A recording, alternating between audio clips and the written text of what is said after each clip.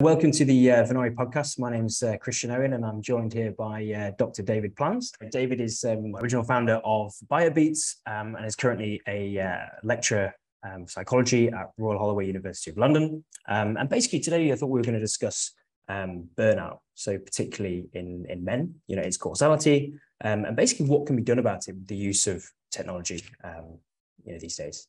I lecture in psychology, but my work is very much about why burnout exists and how to measure it. And so I've spent the last decade or so building tools in telemetry, which really just means measuring from a distance. So using smartphones and wearables and stuff instead of bringing people into labs.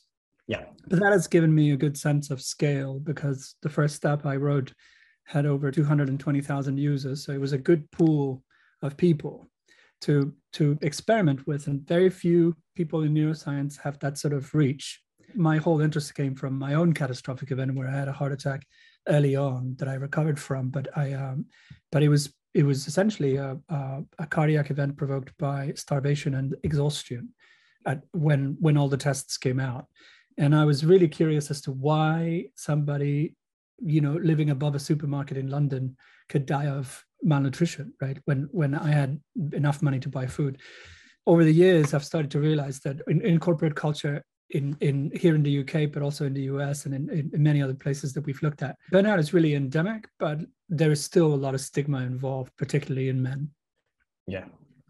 Right now, I suppose in the period of human history, it's more common than ever before. Like, why is that? It's a combination of things, right? We're measuring a lot more than we used to. So of course, in terms of mental disorder, we see a lot more of it, right? We didn't used to pay attention or measure at all. I mean, most psychological measures to do with anxiety or burnout are less than 50 years old. So it's kind of twofold effect. One is measurement, right? We're measuring when we didn't used to. But the other is the fact that before we had a lot of outlets for bad energy, for stress, right? We spent the majority of our, say, lifetime as a species evolving from being in caves and hiding in the dark during the night, and then trying not to get eaten during the day, and chasing things, right, for food.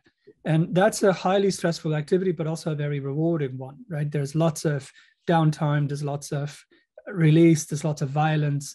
So our bodies have evolved to do that, to run fast, to keep running, and to kill things. And we don't really do that anymore, right? Unless you're a runner, in which case you're less likely to suffer from burnout. And that's why there's so much more, because we're doing this. We're sitting in front of screens.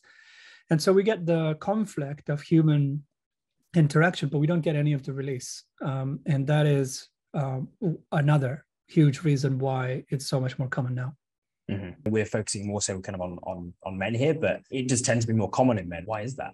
The truth of what we do to men is really quite horrid, right? We tell men from a very early age never to cry, never to moan, never to complain, always to crack on, never to look weak, and to always strike first, right? We then send them off to do horrible things, to do hard things, difficult things, with those rules in mind, which are essentially the rules of war.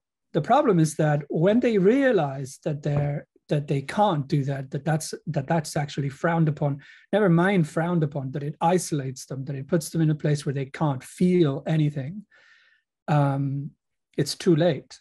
Yeah. And at that point, the only escape they have is, often sadly suicide, or even more sadly, violence towards others. And typically that violence is inflicted on people who are nearest, mm-hmm. right?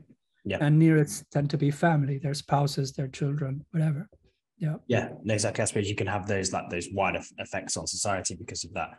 What do you think we do then from here? When you raise a startup, you look at the competitive landscape quite a lot, right? And mine was supposed to be an answer to a question, which is, why do people burn out? Why don't people notice when they are heading for disorder, when they're heading for disaster, right? What I find really interesting is that people still don't measure the body, not very much in mental health, right? And that's a mistake, I think. And this is what I think we should do next, is that if you think about it, all stress gets stored in the body, right? If you stress out a rat, children of that rat and its children, so grandchildren of the first rat, will exhibit symptoms of stress at the cellular level, right? So inherited trauma is a real thing. We carry it with us. That changes your reaction to how you stress. It changes your reaction to how you recover from stress. It puts you under a particular advantage and disadvantage set. So if you don't measure that, if you don't measure how the individual's body responds, all you're measuring is the assumptions we make societally about what stress is.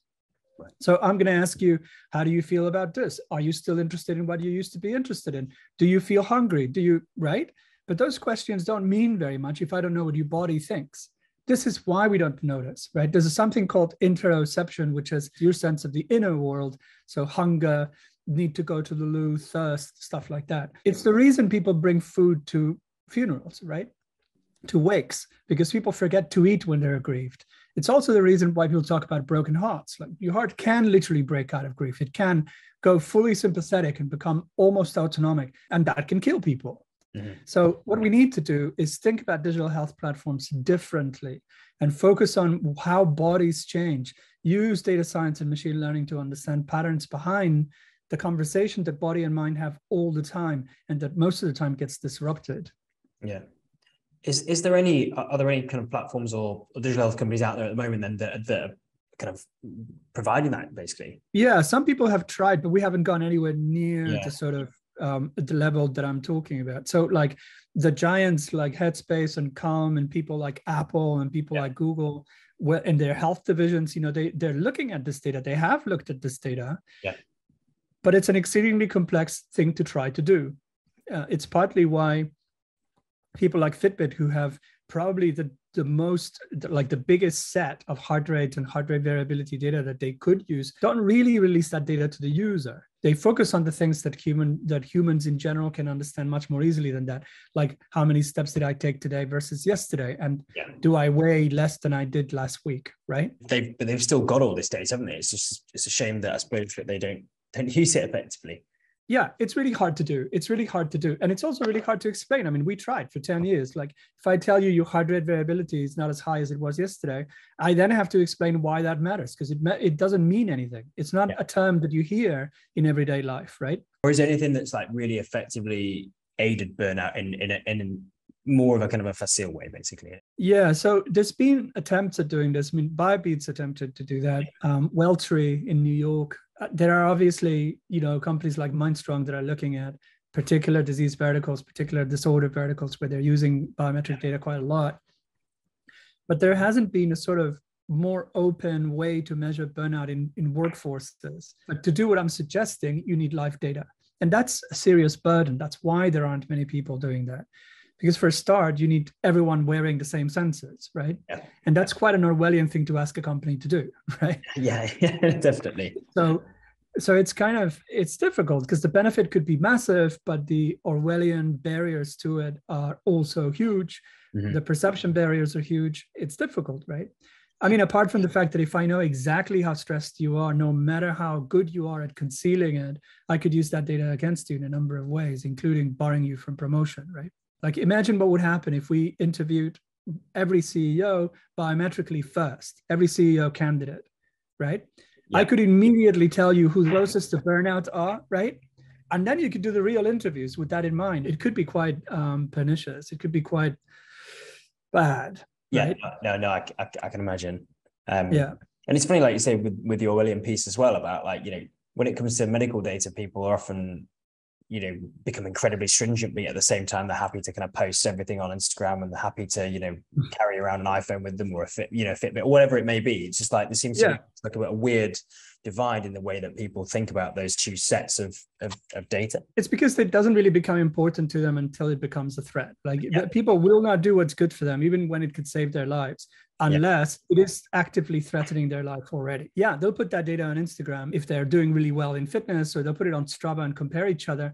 Mm-hmm. But it's very unlikely that somebody's going to compare their emotional vulnerability profile with someone else's, precisely because the stigma is there as a wall towards not sharing that. You don't want to appear vulnerable. You don't want to appear as though you cannot manage emotion properly. When you get to blue collar, it gets even harder because the stigma gets even higher. I think it's our biggest challenge as a society right now is to undo the stigma and to provide huge value for people by putting the body first in measurement of this sort. yeah, I think transparency is probably key, isn't it? I really appreciate your time anyway. I think it's an incredibly interesting topic. I think we'll speak soon, no doubt. All right. Thanks very much for having me, Cristian.